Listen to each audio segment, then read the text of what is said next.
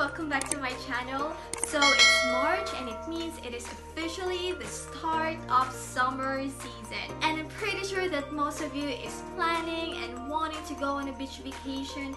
But safety first, everyone. Make sure to follow all the protocols and safety measures in traveling. Anyways, I am very excited for this vlog because in today's vlog, I'm going to flip my old dress into a must-have summer outfit. I noticed that tire dress, ruffle tire dress, or what they call smock dress is so fast to get sold out online, especially in my size. So I thought, why not make my own? And that's what we are going to make today. So without further ado, let's start flipping. First things first, I want to have a clean canvas. Since we're gonna be making another dress from another dress, I'm going to cut the top part of the dress and the side section, one side section of the dress to have an opening. Next is I'm going to get my bust circumference. It is the measurement on this area all the way to the back. Then I'm going to divide it by 2.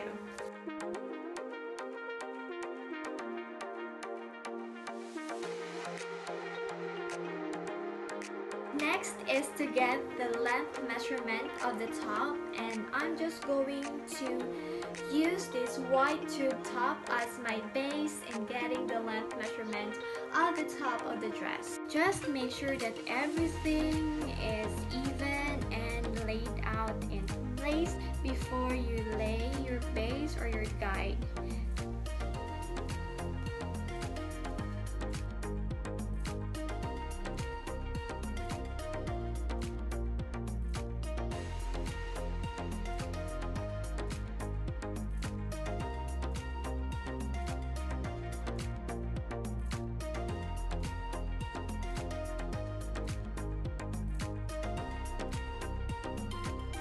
Since this fabric is kind of sheer, so I have to add another layer of fabric underneath it, and right now I'm just going to trace this pattern onto that fabric.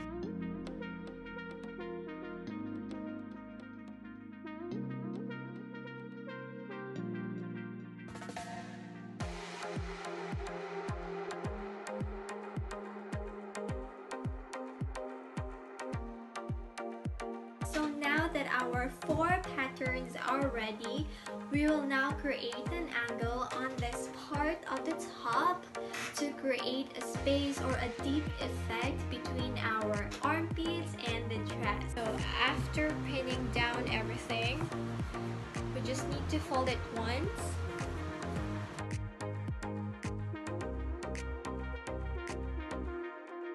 And when you fold it, you get 8 inch and the center would be 4, and we have to mark that. And then from right here, I'm going to measure 2 inches down. And then we're just going to connect both marks together.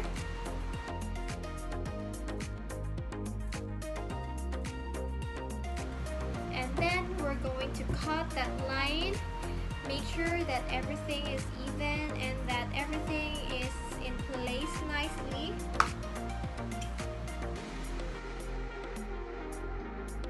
So this is how it should look like.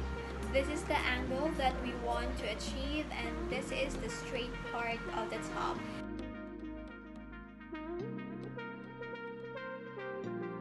So the next step would be the making of the ribbon strap. So first is to get your desired length for your strap on how long you wanted it to be. Since I want my strap to be longer, I decided to go up higher to 15 inch.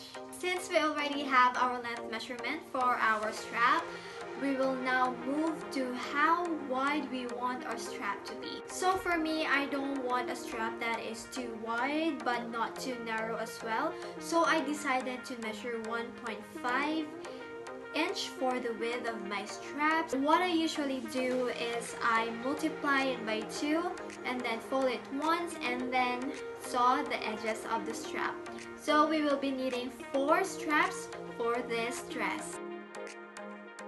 We're done with the 4 straps that we will be needing on this dress. So now go get your sticks or anything that you can push the fabric in to flip the straps. On this process, I'm going to be using a stick to push the fabric and flipping the strap. This strap has 2 ends, the one that we closed earlier and the one that has an opening. So we will be using our stick and pushing the closed side of the strap inward to flip the strap.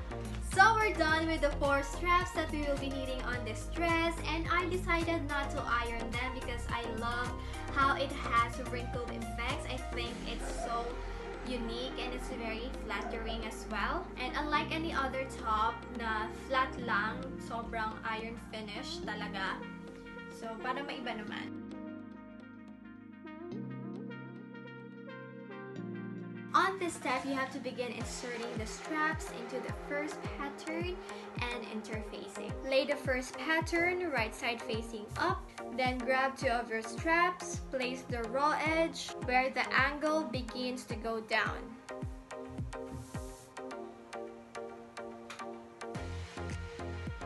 Then grab the other fabric, right side facing down. So once we flip it over, you'll have all the good sides facing out and you won't see sewing lines and it will just be clean finish. And we're going to sew starting from this point all the way to the top until the end of the other side.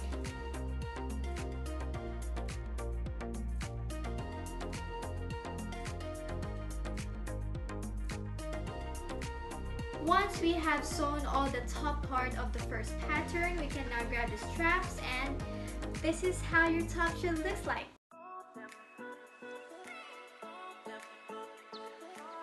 We're done with all the patterns. Now you can decide which pattern you want on the front part and on the back part. Hi!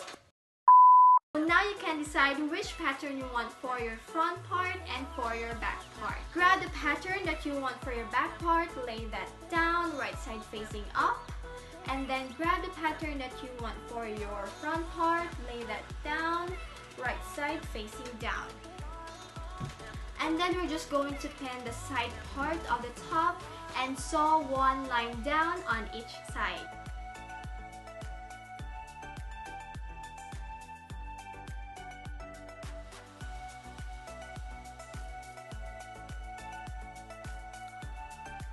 After you've sewn all the side section, you now have a very cute little crop top. Of course, don't forget to try it on in case you have something you want to adjust on the top, but for me, I think it's pretty good.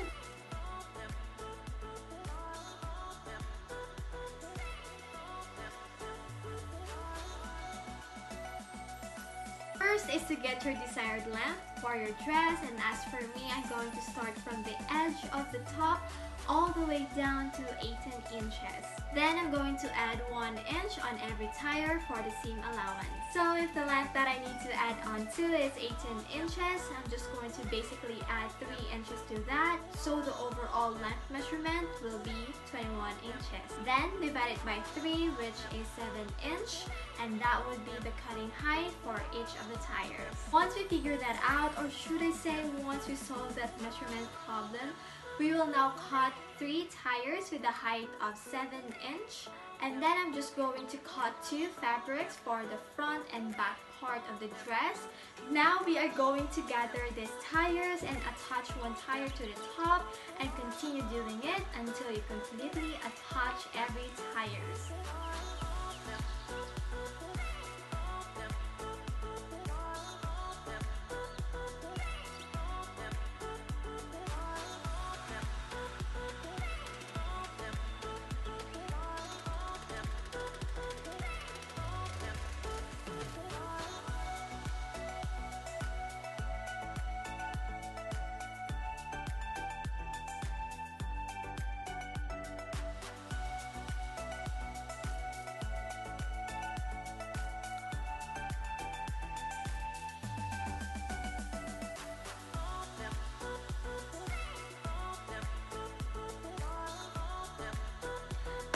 almost done with the dress. Since this fabric is sheer, I'm just going to add another layer of fabric for the linings, and after that, we're all done!